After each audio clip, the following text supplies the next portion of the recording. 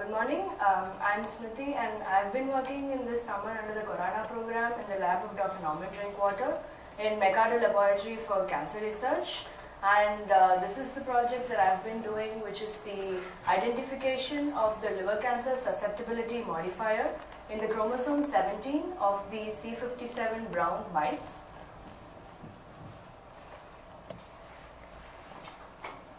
Okay, the basic question, why work on liver cancer or hepatocellular carcinoma? It is the fifth most common neoplasm in the world, the third most common cause for cancer-related death, causing over 500,000 deaths per year.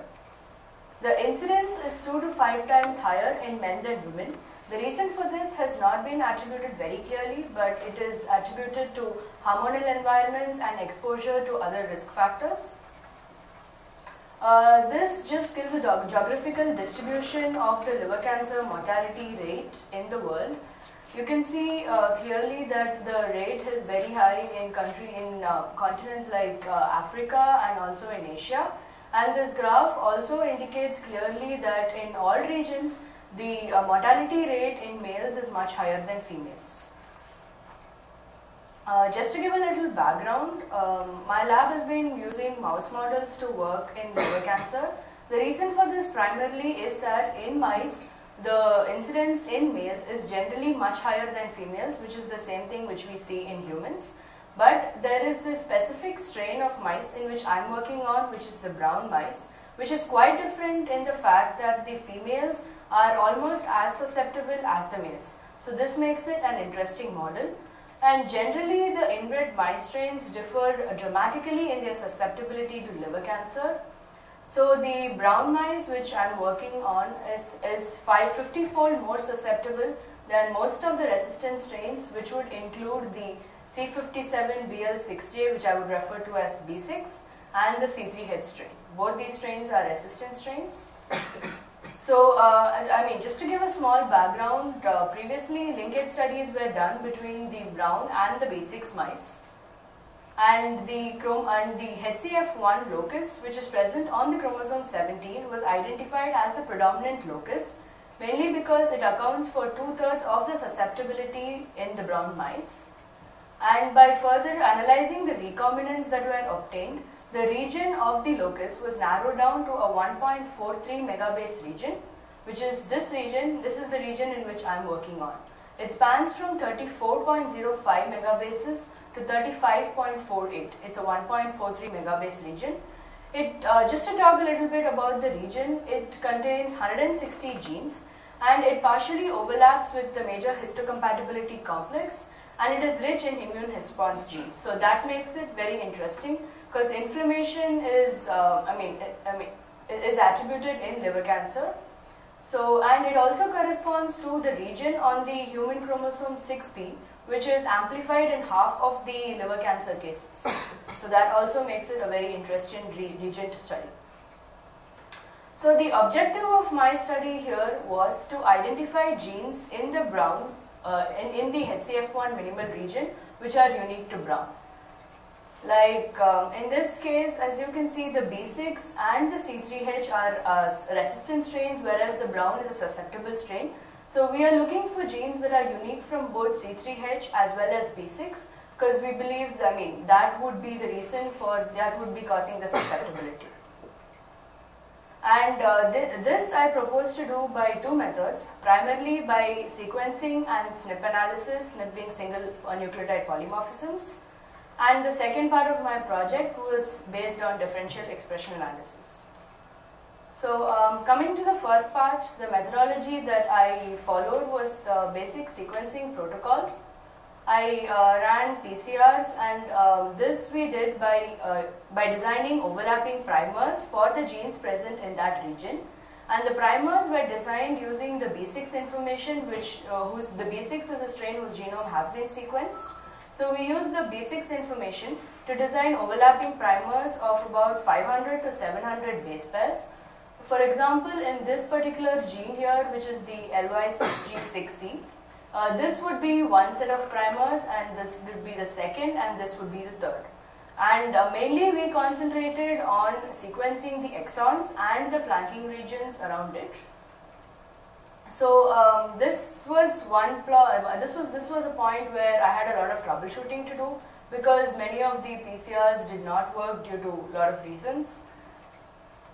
And for the reactions that worked, we went on to purify the PCR products, did the big dye sequencing PCR, and then analyzed for the presence of any SNPs. Just to talk a little bit about the troubleshooting that I did, one of the things that I tried was the fail-safe buffers. There are 12 fail-safe buffers which have a varying concentration of magnesium chloride, whose concentration varies between 3 to 7 millimolar in the buffers. And it also contains a PCR enhancer that has betaine, and this is supposed to reduce the non-specific binding of the primers. So we tried using the fail-safe buffers for the reactions where normal buffers did not work. So this was one case where I did get a few bands. Like here you can see that this is the fail-safe buffer A, B, C and D. Here the B and C have given distinct bands while the A and D did not. So another thing which I did was the gradient PCR, which was varying the temperature, the annealing temperatures. So I varied the annealing temperatures from 50 to 61 degrees and performed the reactions. As you can see here, at the lower temperatures of 50 to 54 degrees, you can see a very clear band, whereas the band becomes weaker as the temperature increases. So these are the results that I got for the sequencing part. So these were 7 genes which have been completed at the end of the sequencing, and these are some of the many genes in which the major gaps have been filled, but still small region of the exons have to be filled, so you can't say that it's entirely complete.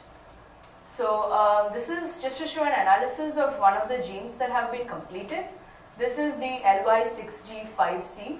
As you can see here, these are the exon regions.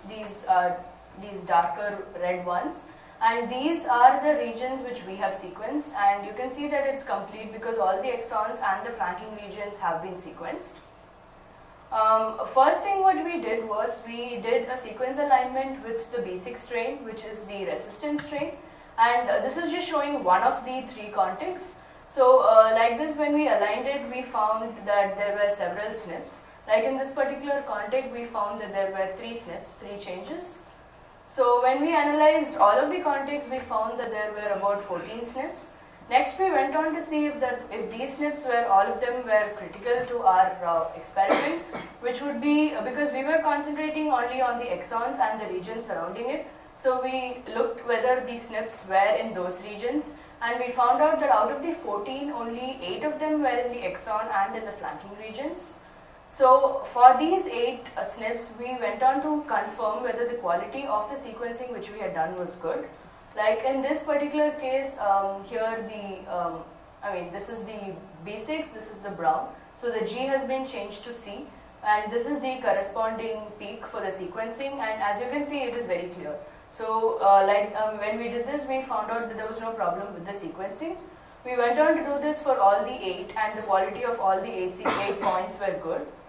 And then we went on to compare it with another resistant strain, which is the C3H. The sequence data is available in the Sanger database, so we used that and we found out.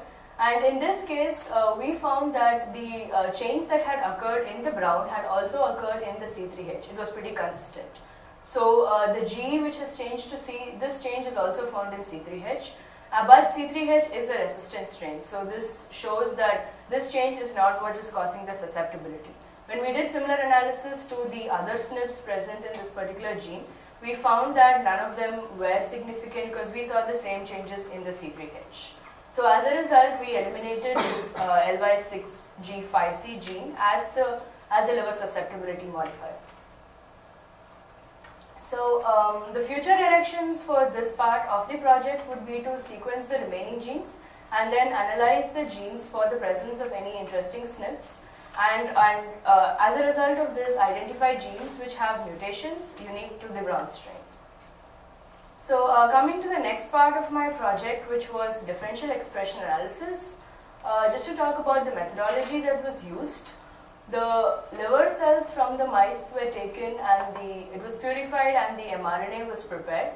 It was reverse transcribed to give the cDNA, and from the cDNA,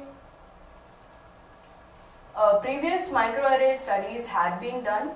So from the microarray studies, there were a few candidate genes that were identified.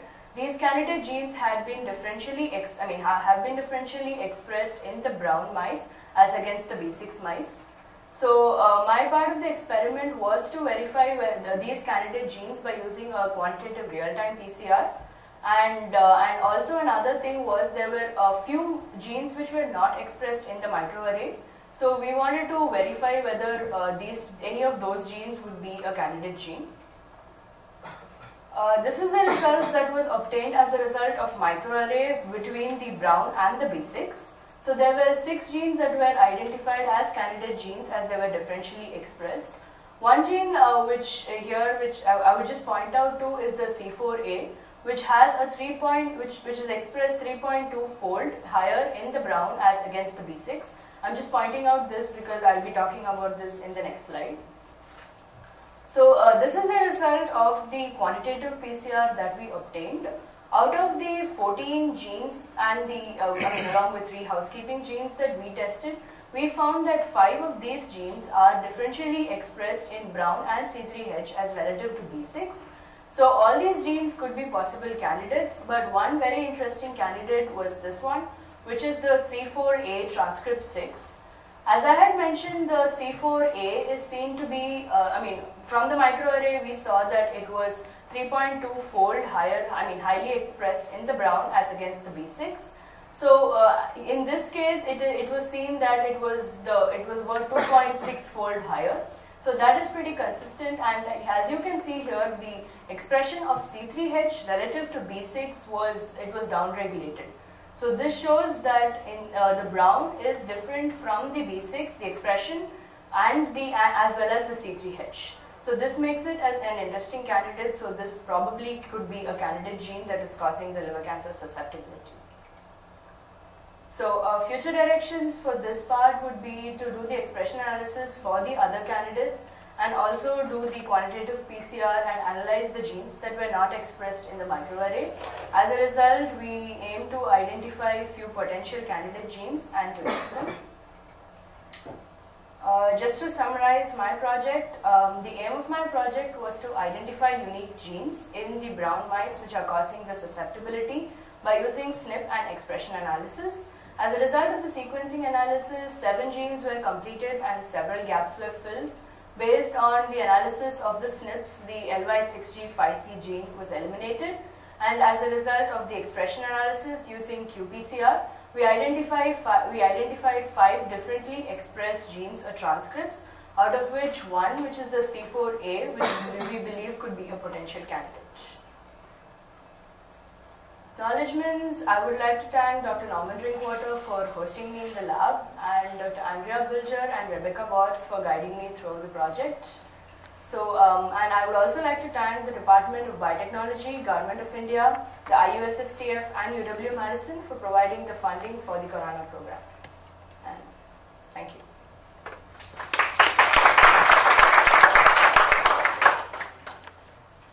Would like to take any questions? Have you looked at the nature of the SNPs themselves? I mean, do some of them encode for just amino acid changes or stop codons or anything like that? Have you done that? No, actually we haven't had the chance to do that. Okay. The other thing is the C4AT6, was that in the 34 megabase region? Yeah, it was. Okay, all those genes were?